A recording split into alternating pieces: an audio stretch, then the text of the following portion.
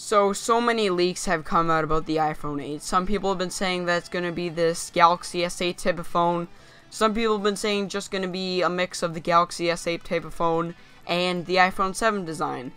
And really most of it has been pointing towards the Galaxy S8 design. And I don't think that Apple's going to go with the other design because it's too late into the game for Apple to change it now. And if they did, then it's going to make a lot of people mad because lots of people love this design for the Galaxy. A guy called Gordon Kelly from Forbes says that he talked with Notice, which is a case designer, and got some CAD files and was able to render a possible image of what the iPhone 8 is going to look like. But he says that this is the confirmed design. Do I completely believe him though? I mean, you gotta take everything with a grain of salt now because you can't just, as someone's told me before in the comments, you can't just say that every article is true. There's a good chance that this isn't true, and you gotta question everything in this day. So, this is what he says it's gonna be. It's the Galaxy S8 phone, and I mean, the phone looks great and all with the Galaxy S8 sort of design. But, I mean, we already kind of knew this is what Apple's gonna go for. Again, some people were scared, like myself, that they were gonna go with the iPhone 7 design.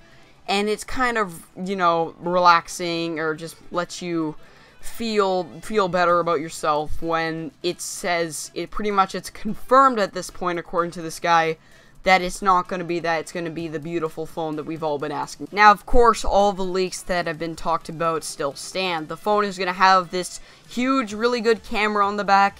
It's going to have the, you know, it's just not going to have a headphone jack. It's going to, though, have a lightning jack, which, I mean, that's not really a huge disappointment. Lots of people have been saying, oh, it's going to be USB-C. That would have been nice because USB-C is sort of becoming the future, but I get what Apple's doing. They don't want to just leave behind people like they did with the iPhone 4 or 3, where they had that big little, like, charging cable, and then they just ditched it for the lightning port. But I guess it makes sense why they did that, and I don't think they're going to do it yet. I'm sure in the near future there might change to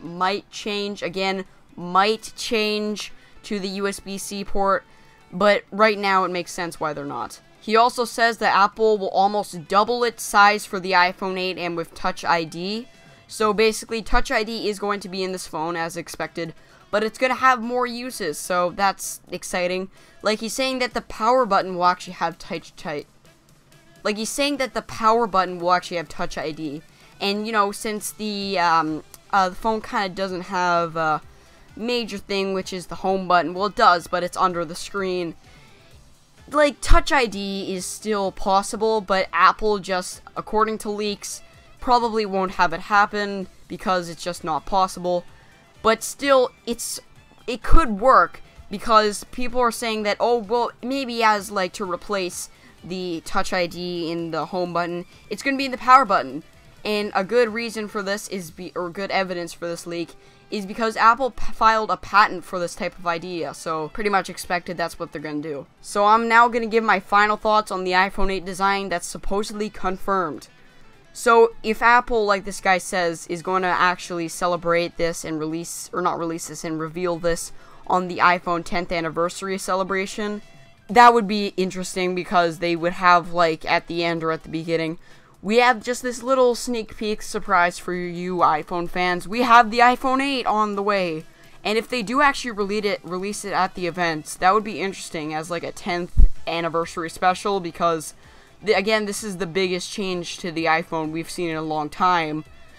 It would be pretty interesting to see that happen. I know I'm just saying interesting over and over again, but really that's a strong word to use when you're talking about leaks because it's just very cool to talk about the possibilities with the iPhone 8 and basically all technology altogether because that's what I love doing. I love talking about technology. But anyways, I'm going on a little ramble. Do I think that this design is confirmed? Yeah, I do think this is just what they're going to do because it's too late into the game, as I already said, for Apple to just change it now.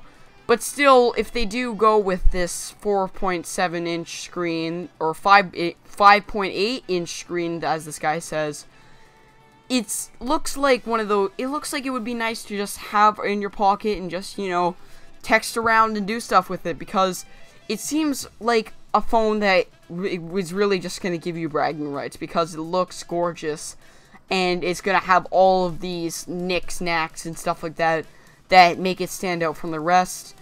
Though the only problem that I could see people having with this phone would be its size and price. Because while the size is expected, the price is just, you know, for like business people, and not really for the low-end consumer who just kind of want the best stuff for the best price. Yeah, if you want this phone at a good price, you're not going to see it. People are saying this phone's going to be like $1,400. I don't think it's going to be that much. I think they might lower it to $1,000. So if you did find this video interesting, please do share this video on social media. Also, leave your thoughts on this in the comment section below. If you have any video suggestions or news topics I can do related to tech and gaming, please private message me on YouTube about them. And if you ask, I might give you a shout out. And see you.